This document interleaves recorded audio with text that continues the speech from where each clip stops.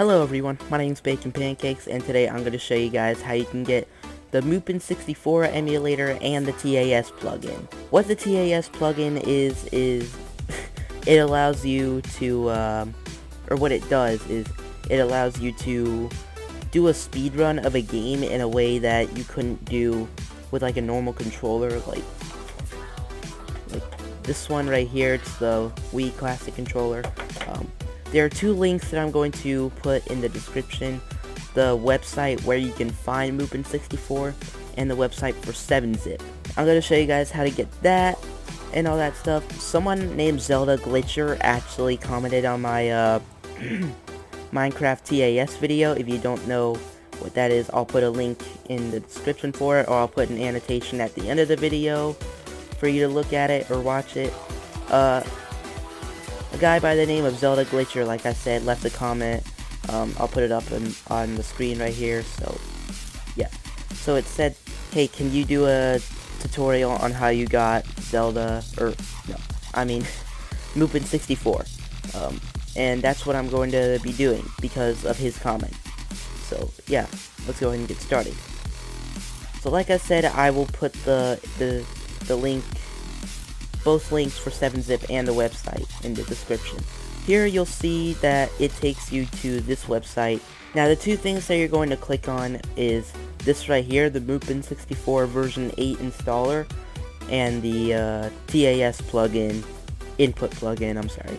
First let's just click on the version 8 installer. Oh yeah, before I do this, you don't want to click any of this stuff, like any of this other stuff. You just want to leave it alone. Now, what you do is you just click on this, and then you download it. Now, we're going to open it up. I'm just going to open the file location, just right here. It should come up as Mupen64 installer, and then if you want to find the TAS plugin, just type in TAS. It should come up right here. I know I have two of them. I'll just delete this one. There we go. Just to be safe, just extract both of these files with 7-zip, just so you know. And then we're going to open this up, and so here it is. It should come up with this thing. Just save it wherever you want, it doesn't matter, but it's going to save in this file right here. So just say extract, and then right here you should find it. Here's the stuff that is inside the folder. We're just going to open it up. Now, what you do for the TAS plugin is you just open it up. You go to plugins. Now you're just going to take this folder and drag it into your plugin folder. And there you go. That's how you get the Mupen64 emulator and the TAS emulator, or TAS plugin.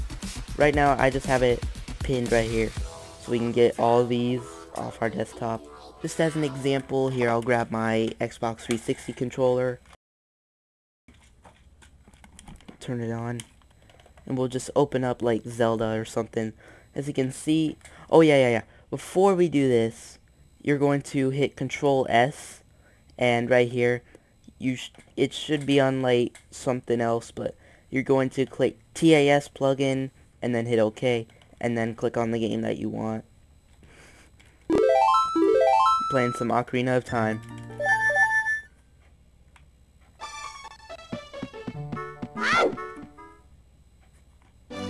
Alright, that's enough. So yeah, I hope this tutorial was helpful to you guys, especially for zeldaglitcher. If you guys enjoyed this video, please subscribe. Tell me in the comments below. Like this video, rate it, and yeah, all that good stuff. Yeah, so if you guys want me to do more tutorials and stuff like that, I'll be happy to do those for you. But yeah, other than that, thanks for watching, and be sure to watch some of my other videos that I've made. Bye! Bye.